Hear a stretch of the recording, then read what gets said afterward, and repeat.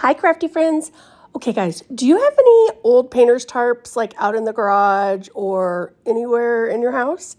If so, grab them because we are going to turn them into little, or parts of the tarp into little rosettes. Now, if you don't have one, it's okay. They are super inexpensive. You can pick them up at a hardware store or Walmart or anywhere like that.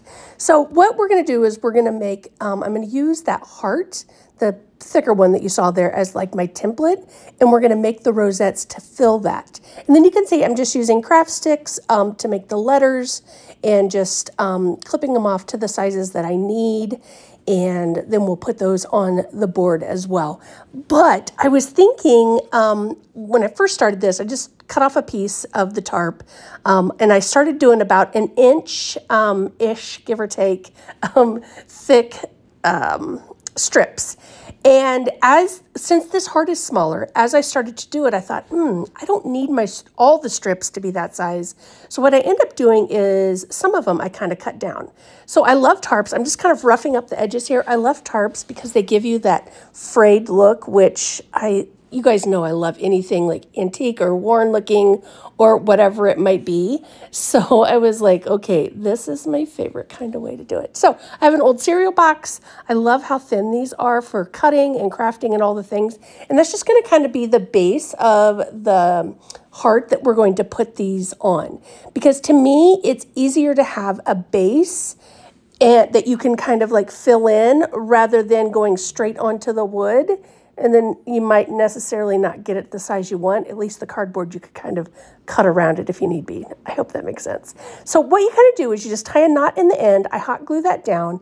And then I just start twisting the fabric and hot gluing it into place. And then you just keep twisting, twisting, twisting until you're at the end of your piece of painter's tarp here. Now, you guys, you could do this with any other fabric. It works great, but like I said, I love how much these fray.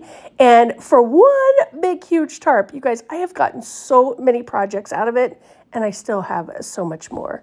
So what I decided to do on parts of this was I would tie a knot off, and I would not use sometimes the whole strip. So I would just cut it down as far as I needed it and just to fill in that whole area. It worked out perfect. So now I'm going to grab this pink color and I'm going really lightly over the board. I want it to almost look stained rather than painted. And then we're going to do the cool distressing technique. These are those little sponge things from the Dollar Tree. And you can see I didn't even, you guys, clean this out. I just let it dry up this last time. I was like, oh, we'll see if it works again. And it works great. It seems like the more dried paint that's in there, it works even better. So just a thin coat of paint, and then you just swipe it over your board. I like to go horizontal and vertical. I love just that look of both ways. That way it really looks like an aged piece of board. So then what we'll do is we'll put our heart back on. I'm just going to hot glue everything down. And then our little craft sticks, we're going to put those in place. And that's how easy it is. But look how cute this is. Oh, I love, love, love. All right, friends, thanks so much for watching. And don't forget to follow the page for more.